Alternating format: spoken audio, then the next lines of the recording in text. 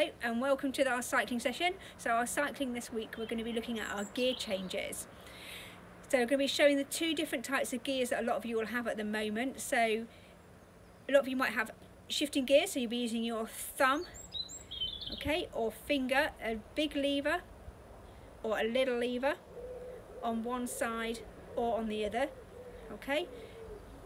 Also, we'll be looking out on a road bike where we've got shifters. So it might be that your brake lever moves in instead, with the whole brake lever moving in to go onto a larger cog, and the little levers on either side moving down into the smaller cogs. And we'll explain that as we go through the videos. And we'll be looking at how to use your gear changes, how to anticipate when you're going to need them, going up a hill, making sure you're in easier gear, and then as you get to the top, going down a hill or onto the flat, you might want to get into a harder gear so that you're not spinning as much as you go down and you're able to cover a lot more distance more quickly. Okay, have a look through the video and we'll explain things as we go along.